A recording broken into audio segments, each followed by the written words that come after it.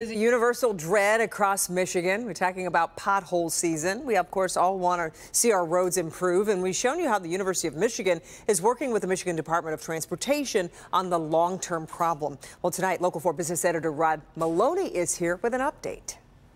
We received an email from a Local 4 viewer who remembered a story we did out here about 5 years ago in Ypsilanti. This is Grove Road. And we talked about the University of Michigan helping MDOT try and develop better concrete for our roads. He wanted the update, so here it is. It's called ultra-high performance concrete, and who could be against that, considering our frustrating and destructive pothole seasons? Potholes stem from water leaking into cement, freezing and expanding, and then contracting in warmer weather, year after year. U of M professor Sharif El Tawil says his new concrete mix solves that problem. The way it's made is it's packed very tightly with all its components. It does not allow this void system to occur. So it just kills the freeze-thaw cycle.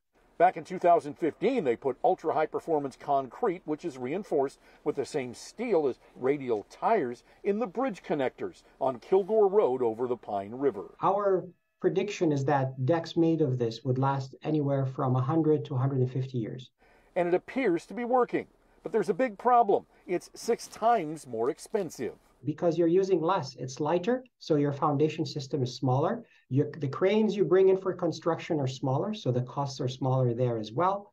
But the biggest advantage is that you don't have to replace the concrete every few decades. So in the end, the professor is happy to report that MDOT is happy with his results, and they're expanding its usage. Of course, yes. For academics, that's what we live for, is we would like our research to go out in the real world. Now, this is one of a couple of differing experiments with other kinds of concrete, and MDOT appears to be happy with it. At least that's what the doctor says. Now, we've reached out to MDOT. They didn't have any specific information for us today on it. We'll update that when it comes in. But in the meantime, the doctor says, look, for all of us who are hoping that our roads are going to be made out of this stuff in the years to come, he said these kinds of decisions happen at glacial speed. So inasmuch as they're making progress and they're using more of this stuff, it's going to be a long time before we see lots of it in use. Reporting live in Dearborn, Rod Maloney, Local 4. Okay, Rod, thanks.